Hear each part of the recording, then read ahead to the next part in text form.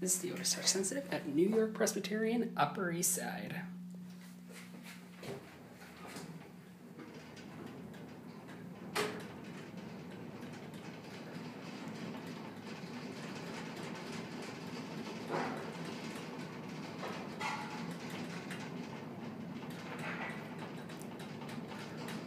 I think every single light works in that indicator. Yep. It's beautiful. So this was... That panel's fully functional too. Yeah. Original door. The down arrow doesn't work. Or if it does, it's really doomed. Yeah.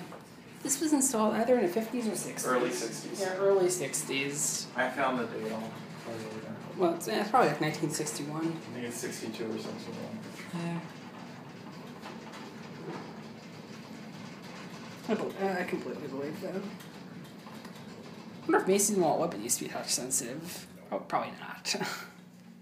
I don't know if A&S would really do that. Let's take it for one more spin.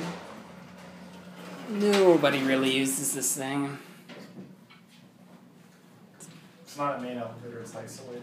Yeah, it's pretty isolated. There's some capacity over there. Original Otis label. There it is on the track. Yeah.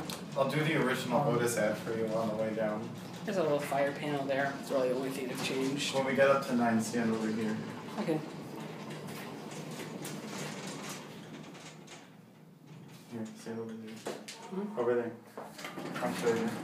Ready? Ready? Mm-hmm. Put the camera. That's the original Otis ad. Yeah, it's developed that recently. Yeah, it's a little bit of a banjo now. I'm gonna end it down here because my battery's a little bad. Probably in the 20s somewhere. Up 10%.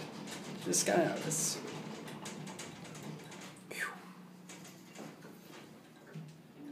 They have the part with that. And that's it.